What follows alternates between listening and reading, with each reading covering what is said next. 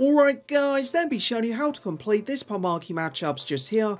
So for this part, requires at least one player from Man City, at least one player from Arsenal, at least 2 different leagues in the team, at least 3 red cards, 78th rating, 26 chemistry.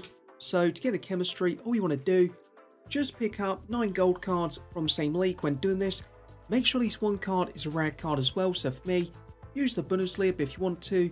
Can use different leagues, just 9 gold cards all from the same league. By doing that, they'll get the chemistry. Once you've done that, just pick up a rare player from Arsenal and also from Man City. So when doing that, do recommend using the women's teams. If you do that, it will save you a few coins, and that completes it.